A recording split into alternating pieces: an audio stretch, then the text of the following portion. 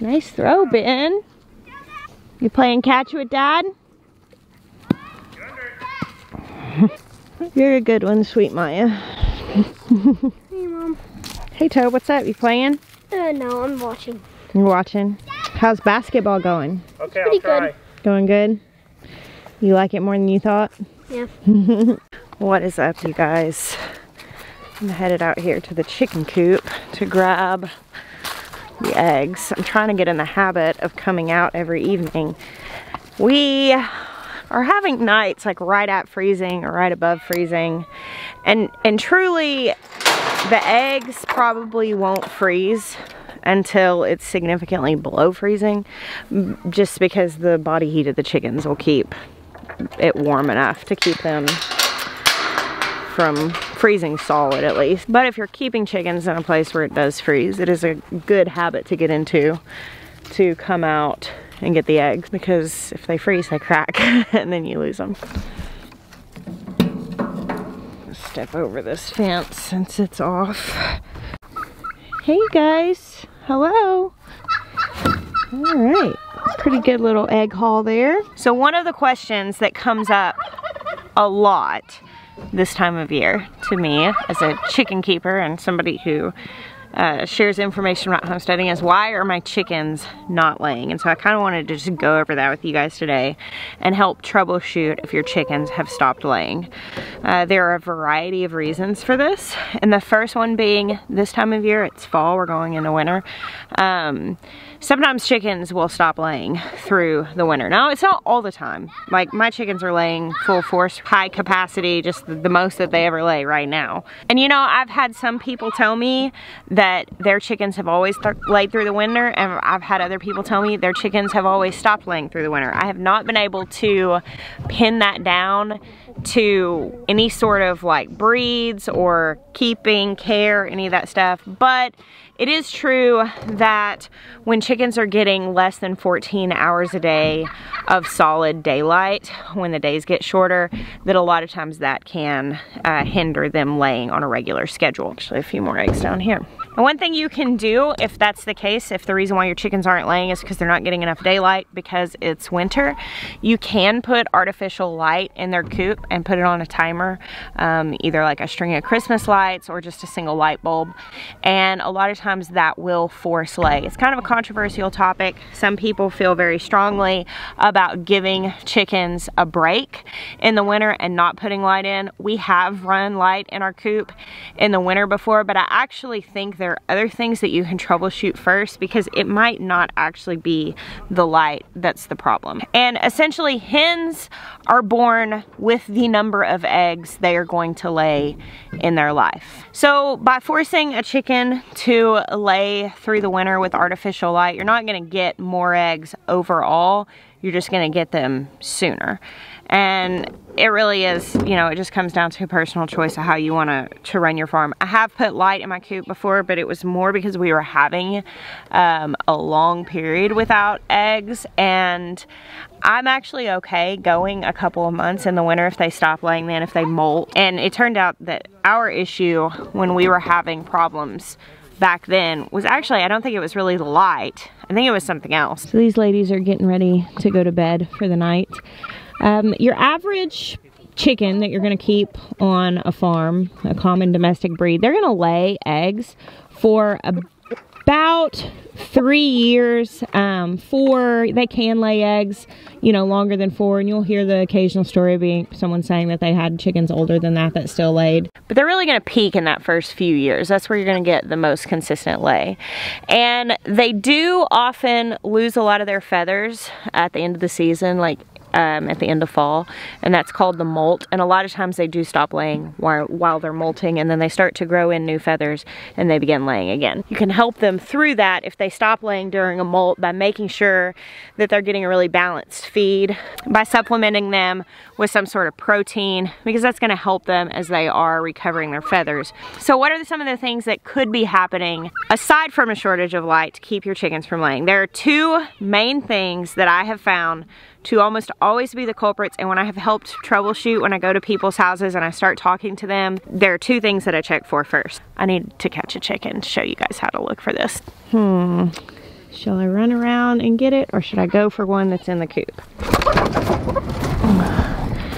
Oh, there's a couple eggs in here too.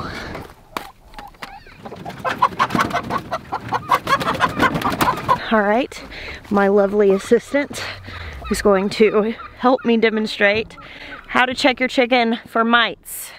Mites are a really common occurrence in backyard hens. They can come from wild birds. It's not your fault if your chickens have mites. However, keeping a clean coop really does help. Since we've been using this mobile coop, which ours is built off of Justin Rhodes' Chickshaw design, but any sort of mobile coop where you're not having a buildup, I do think that really helps with not having mites. Basically, keeping a clean coop helps a lot. Another thing you can do is provide some sort of dust bath and put diatomaceous earth in it. Okay, when you hold a chicken upside down and let the blood rush to their head, they kind of pass out a little bit. And this is what you're gonna do to check your chicken for mites. You wanna turn them upside down and just carefully spread the feathers away from the skin. She doesn't have mites, so I'm not gonna be able to show you what they look like, but whenever you spread the feathers and you see the skin right here, you'll see these tiny little bugs crawling along the skin if they have mites. They can be red, they can be white, or kind of like a dark brown. Thank you, lady. All right, well, she didn't love that. It is that easy. You just grab hold of a chicken. It's easiest if you come out at night when they're roosting, because then you don't have to fight them or catch them or stress them out, especially if your chickens are not snuggly.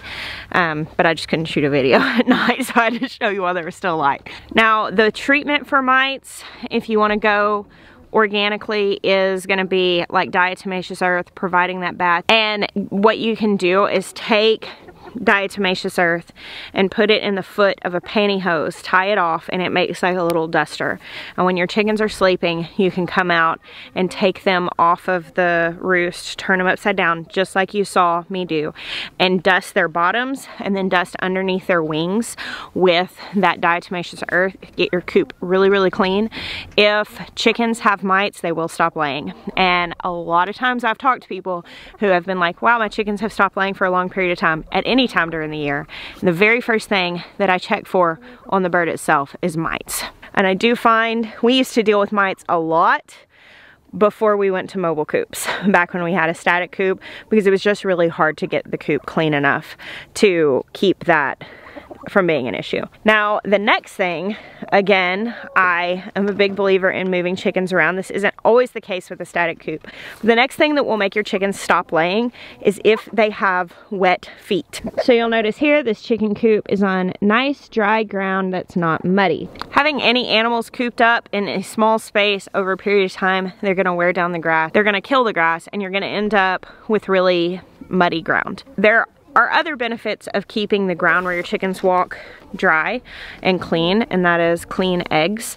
If it rains here, my eggs will be dirty because they're walking around and the ground is wet, and even though we don't have muddy buildup, it's still wet. And so they take those dirty feet, they go walk on these eggs in the nest box when they go to lay, and you end up with muddy, poopy eggs. But if you keep the ground dry where you have your birds, they don't have wet feet.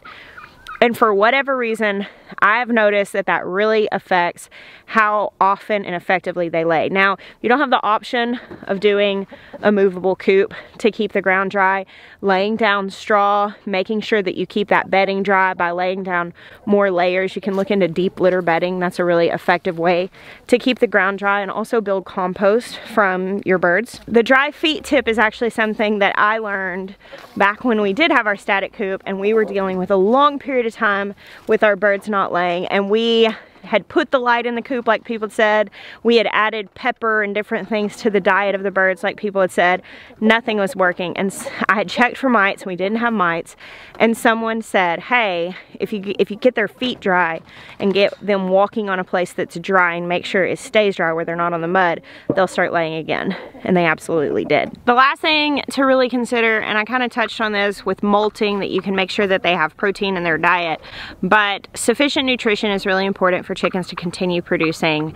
We do feed our chickens like a balanced layer mix, and while it is great to give your chickens, like you can give them scratch, especially in the winter, it does help them generate some extra body heat. You can give them treats. You'll see like the little mealworms and black fly larvae and all those like special chicken treats that you find marketed to chickens. Those are all great. They can be an extra source of protein. They're a really good treat. And if you want sweet chickens, teaching them that you come bearing gifts is definitely a good way to get friendly birds.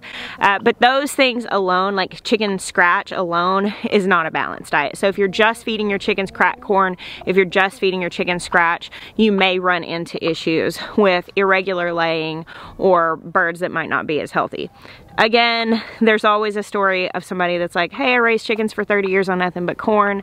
And while that may be the case in some cases, it is a baseline to give your chickens a balanced diet. And truly, we have had periods, like when we first moved here, our chickens were free ranging.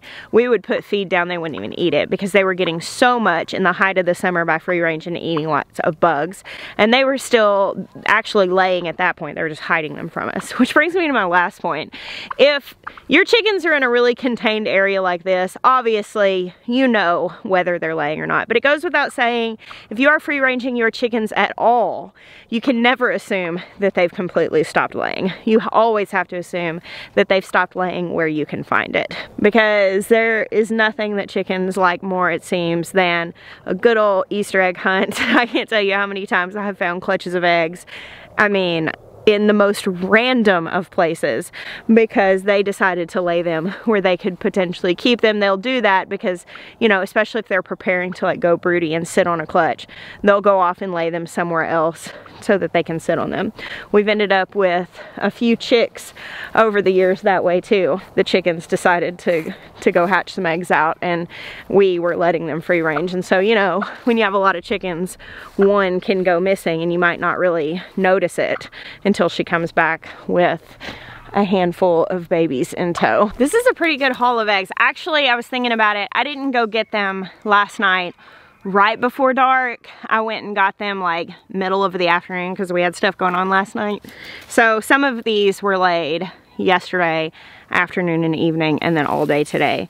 But I'm trying to shift. Normally I get them every morning, and I'm shifting now as it's getting colder to collect them right before dark, to make sure that there aren't any eggs sitting in the coop. Which brings me to one more little chicken care tidbit that I felt like I would throw out there as we enter into cool weather. People worry a lot about their chickens in the cold weather. And actually, they're very, very hardy animals. Obviously, we get to talk to people who are homesteading all over the place. And I regularly speak to people who live in extremely cold places, like in Minnesota and parts of Canada, and places where it gets like just so below freezing that it could easily kill a human if they were out in it for very long. And chickens are fine as long as they have a good closed-in space. Deep litter bedding is a way to add warmth to their coop through the winter by just piling that bedding up, because what's going to happen is it's going to start composting, which generates heat.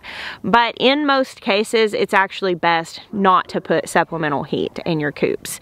It can cause more problems with ventilation, and it can actually be more of a detriment to them. Obviously, a lot of times people are putting things like heat lamps, and those can be a real fire hazard. And so putting heat in your coop, for the most part, is overkill and not necessary, and it is an unnecessary risk. So rest assured that most likely your chickens are completely fine. I mean, I'm completely unconcerned about them here because it does not get cold enough to bother our animals. It could freeze eggs, maybe. Maya and the kids are down here on the swing. This is such a peaceful time of day on the farm. It's pretty, huh, Bear? You know, one of the things that I struggle with when my chickens have not been laying very well, which that's the last thing that I forgot to mention.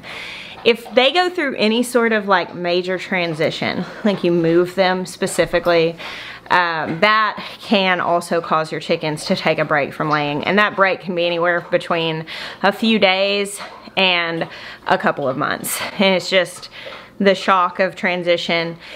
And what's crazy is that I've had chickens that I moved onto my farm from somewhere else and they never skipped a beat, never missed a day, and they continue to lay the whole time.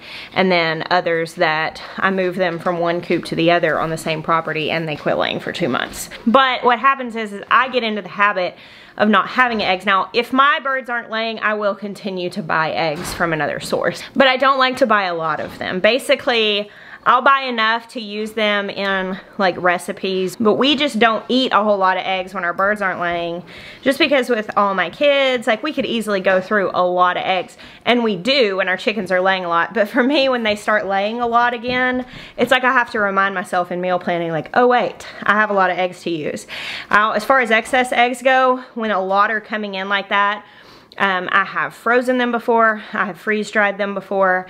Both of those work really well. One thing that I've not done that's kind of on my list to try is water glassing, which is something that a lot of people have mentioned playing around with, but I've been reading a lot lately, like World War II era stuff. I love the show. It's called Wartime Farm. It's a series, it's a BBC series, and they did like Tudor Monastery Farm and Edwardian Farm, Victorian Farm, and they did Wartime Farm, and it's really neat. And I can't remember who is that where I saw it, but one of those shows, I like to watch that whole era of stuff, and they showed water glassing on that. And so I'm thinking right now, because I have a lot of eggs, I have these and this basket, and I've been giving them away, but this is just like the excess that I haven't used over the last week. They've been laying a lot. So I'm gonna have to figure out some more creative ways to preserve eggs and remind myself we need to get back into the gear of using eggs, like eating them for breakfast every morning and doing a lot of very egg-centric recipes, because I'm kind of out of the habit of it because we went like 2.5 months with hardly any eggs after we moved. All right guys, well, I'm gonna say goodbye to you for now. I hope you enjoyed this chickeny video. Thank you for hanging out with me this evening. I bless you. Until next time.